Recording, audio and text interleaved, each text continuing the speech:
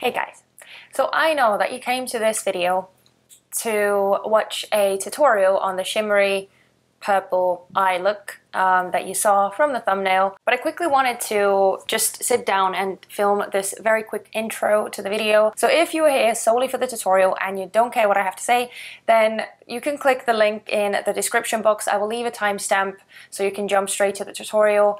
But if you do care what I want to say, then just stay here. I'll be quick, I promise.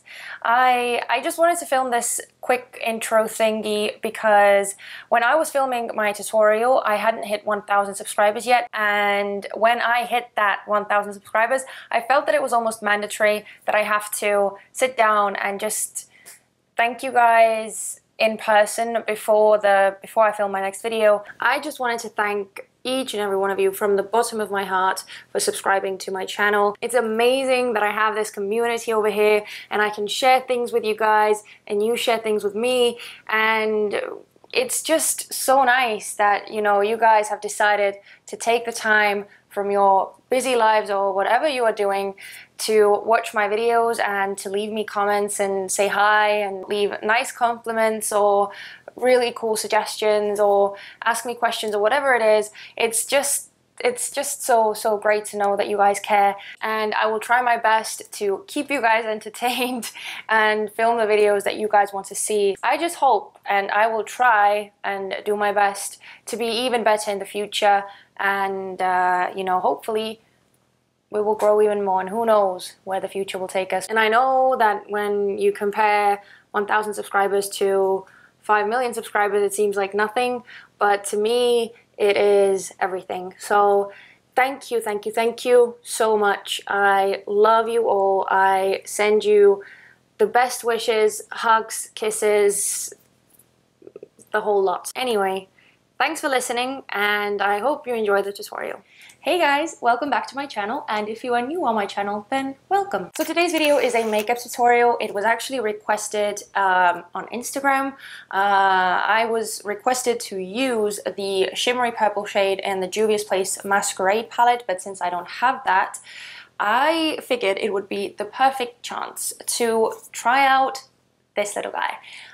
This is the Pat McGrath. I am terrible at pronouncing anything French, so I'm just going to leave the name of the palette on the screen and not butcher it, because that would be, you know, not very nice. I recently got this palette and I hadn't played around with it. I had swatched it a couple of times and I knew that the shades looked stunning just by the swatches, but I really wanted to see how they performed on the eyes, and this palette has this stunning, breathtaking purple shade, shimmery purple in there, and I thought, you know, this is perfect because I wanted to test it out anyway, and since, you know, you guys requested it, it all worked out perfectly. So yeah, the only sad thing is that this palette came slightly broken, and the golden shade in this one, which is also stunning, was kind of shattered all over the palette. So yeah, that's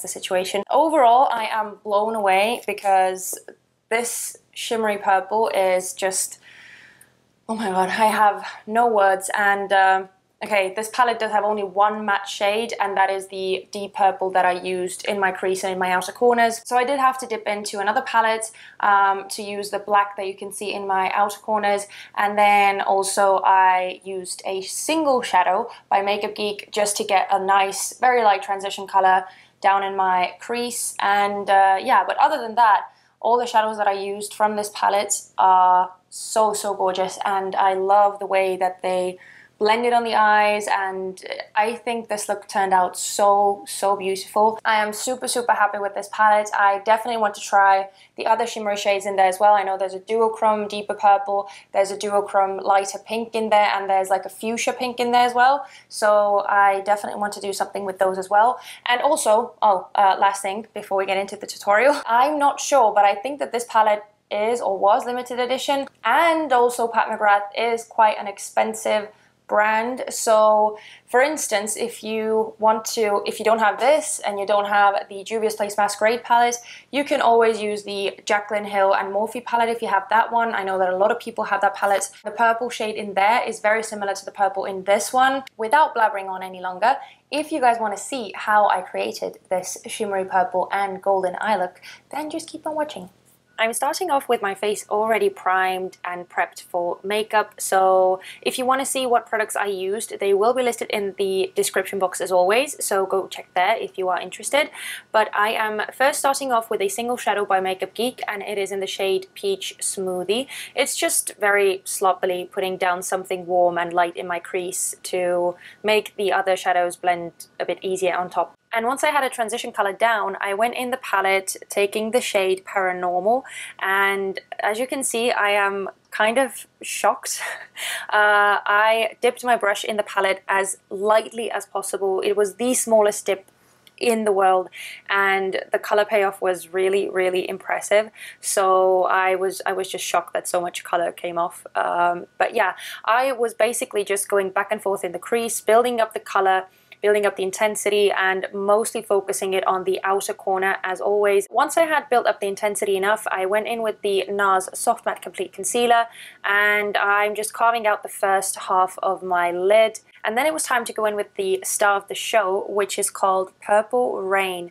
And again, this shadow was so incredibly pigmented. I did not wet my brush, I did not use Fix Plus or anything, and the pigment was just there straight away. I also applied some of the shadow with my finger as well, just to see if that performed any differently. And of course with a finger it does, you know, you get way more color payoff than with a brush. It's just a bit more quick and a bit more easy, but if you want to get those neat precise edges, you will have to use a brush, and that's what I did.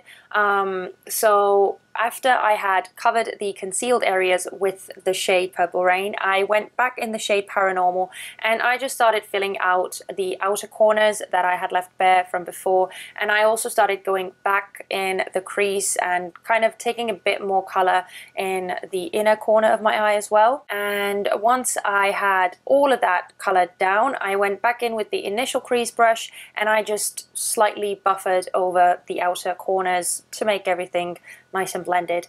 And then I went in the Morphe 35N palette, and I took the last shade in the palette, which is just this super deep dark matte black shade. And I first started lining my lash line, and once I had the line down, I started kind of pulling the brush up a bit just to blend it out and smudge it a bit. And I then went back with the shade Paranormal, and I kind of went back and forth with these two brushes, adding the black and then adding the purple, adding the black and adding the purple, and just making sure that they kind of fuse together nicely. That's pretty much the eye look done. So I applied some falsies off camera. I also used some mascara underneath, of course. And again, all the details will be listed in the description box. Next, I moved on to foundation, and I was using the NARS Sheer Glow foundation, and I just love this foundation. It's still one of my holy grails from the high-end side, and yeah, I love it. The coverage is perfect. It looks so beautiful and radiant and glowy on my skin. So yeah, it's definitely one of the favorites. And once I had bounced that on my whole face, I used some concealer, and I went in with the Tarte Shape Tape, of course, dabbing that very lightly underneath my eyes, and then again blending it all in using the sponge. And once I had all of that blended in, I did my brows off camera. Again, products will be listed in the description box. I feel like I'm so repetitive. And by the time I had finished my brows, the concealer underneath my eyes was ready to be set. So I used the Too Faced Ethereal setting powder underneath my eyes. As always, nothing has changed. And then it was time to finish up the lower lash line, and instead of doing the same thing that I had going on my top lid, I wanted to do something different. So I took the shade Gold Nectar, and I'm running that underneath my lower lash line. And as you could see, I mean, I had barely anything left in the pan, so I was just scraping up something from the edges. But I made it work, and I wanted to make it as intense as possible, so I did wet at that shade, and that just kind of gave it that extra kick. And then I'm just showing you the products that I was using to finish up my lower lash line, because my camera overheated and it didn't record those parts. Again, the details will be in the description box. Okay, this is the last time I say that, I promise. And next, it was time to highlight, and I am absolutely madly in love with this Milani highlighter. Guys, you have no idea. It is my new favorite. I have not been able to stop using it. I use it every single day. It just gives this beautiful, stunning, perfect glow to the face without looking chunky or without exaggerating any texture on the face. It looks so effortless, and it's beautiful. And of course I had to go over it a bit with the e.l.f. brush because I wanted to tone it down a bit. And yeah, as per normal, the same bronzer, well, bronzers in plural because you guys already know what's coming. So I first, of course, used the Physicians Formula Butter Bronzer in the shade Bronzer. And once I had done all of the usual areas on my face with that, I went in with the Givenchy Healthy Glow Powder in the shade number 2. And again, going over all of my face pretty much. Well, you can see from the video as well what I'm doing. I'm literally putting it all over my face and down my neck and everything, because I want that golden glow everywhere. And just to make sure that there are no harsh edges anywhere, I'm again going over all of the areas on my face with the small e.l.f. tapered brush, or whatever that is. And for lips, I'm going in with a nude because of what's going on the eyes. So I'm using the Jeffree Star Velour Liquid Lipstick in the shade Mannequin. And last but not the least, I wanted to set everything in place and also give me some more of that glow on the skin. So I'm using NYX's Dewy Finish Setting Spray. And that is pretty much it, guys. So thank you so much for watching. I really hope that you enjoyed the tutorial. I love the look that came out, and I am so glad that you requested a shimmery purple, because I hadn't done that, and it's, as I said, beautiful. So anyway, thank you guys for watching, and I will see you in my next video. Bye!